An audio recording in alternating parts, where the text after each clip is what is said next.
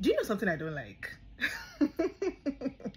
You guys, I hate hairdressers that do not listen. Hairdressers that don't like to take instructions from their clients. I really dislike those kind of hairdressers.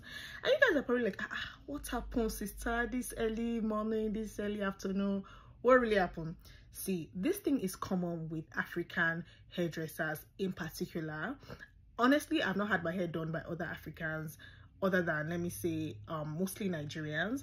But as I came to this Canada, I encountered other Africans. And I'm here to say that all of them, almost all of them, are practically the same thing. If you find a hairdresser that is not like this, then you are in luck. So I'm sure you guys are like, what happened? What's the issue? Everything. You see, this is my hairstyle. This hairstyle, I've had it for, let me say, just a couple of days, right? I did it last week Friday and today is Wednesday, so let's say we're going up to like 5 days or so, right?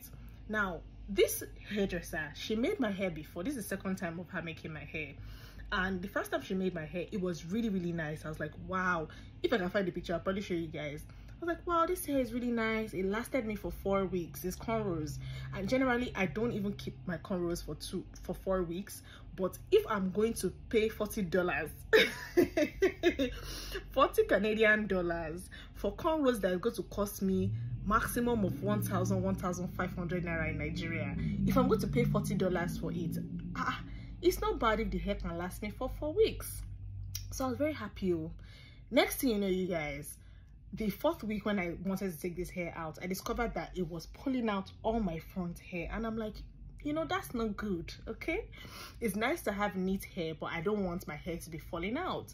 So I tell this woman when I went back to her like last week Friday to say, okay, you know what, this time can you please, like, you know, relax on the front, like don't pull it too tight.